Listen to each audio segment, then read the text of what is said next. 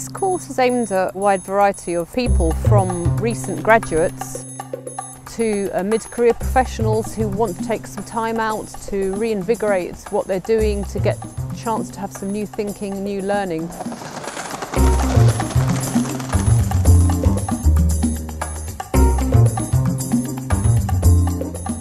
Food security is a critical issue at the moment, and we need to find ways to feed people which are sustainable.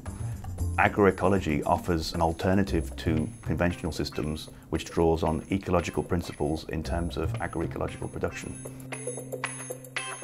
The Centre for Agroecology, Water and Resilience is part of Coventry University, but our main site is based at Ryton Organic Gardens, which is 10 acres of organically managed land about 5 miles south of Coventry, and it's owned by a charity called Garden Organic. And we're based right in the heart of England, in the countryside.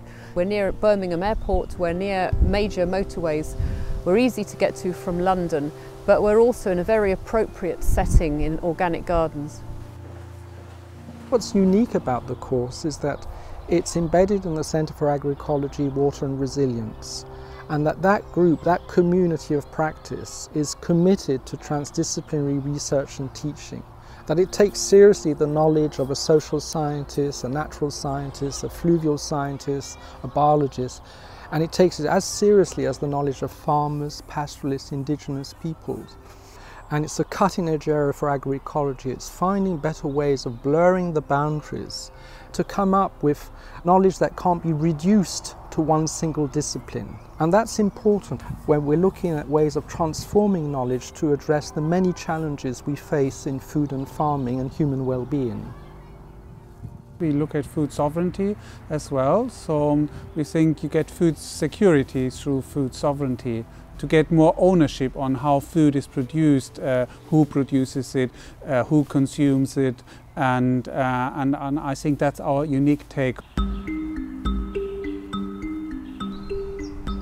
This course comprises 7 mandatory modules and then 4 optional ones, and of those 4 each student can select 2.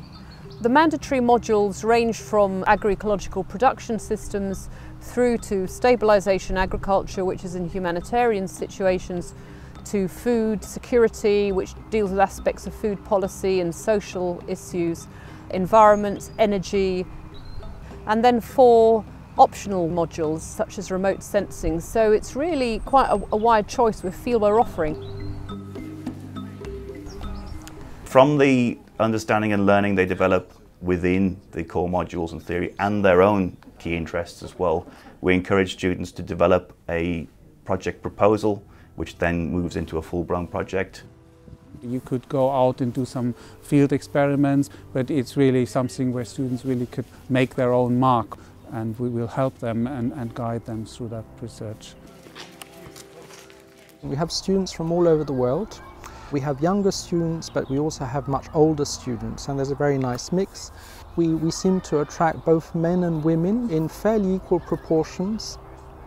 We would encourage students to apply from a variety of different backgrounds, and the job opportunities that present themselves are linked to those backgrounds as well. Having a background in agricultural economics, which is more conventional, so I thought of doing a course that is more tailored towards the sustainable agricultural system. Realising that there's a very different way of doing agriculture, a very different way of doing farming, and how productive it can be, as well as, you know, dealing with huge issues around ecosystems and biodiversity. That's the special thing, I suppose, about this course.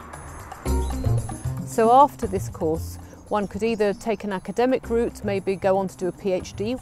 We've got about 160 countries in the world which have organic farming now, so this whole sector is there. Many have gone on to work for NGOs associated with ecological principles of agricultural production. Then there's obviously the government sector. You can be an advisor, a farm inspector. Nutrition, development aid, humanitarian work. I mean, the list is endless, really. Food is a vital thing in our lives, and there's nothing better that anyone could do as a course like this. I would say the best thing about this course is its novelty, in terms of it is one of the only courses, particularly, well, certainly in this country, which explicitly expresses agroecological principles and ties these to food security. And we've received many inquiries recently from people who are very, very keen to be part of the course exactly for those reasons.